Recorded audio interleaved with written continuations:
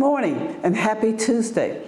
Today's tip is to remind you that effective January the 1st of 2023, the IRS released the 2023 standard mileage rates. We want to remind you guys that the rate for medical did not change.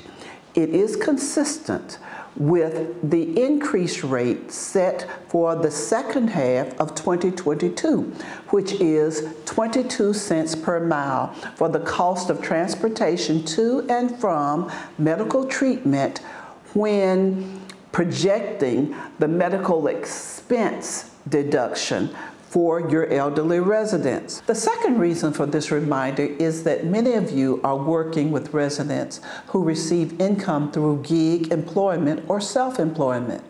The 2023 optional standard mileage rates used to calculate the deductible cost of operating an automobile for business increased to 65.5 cents per mile driven for business use. That's 65.5 cents per mile driven for business use. I know with Uber and Lyft, their vehicles usually have to have the little lit sign letting the public and the authorities know that they are drivers for those companies.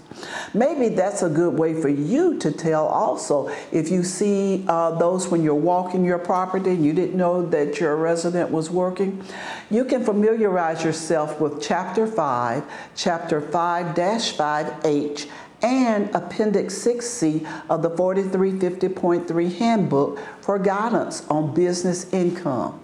Thanks for tuning in, and we'll see you next week for another Tuesday tip.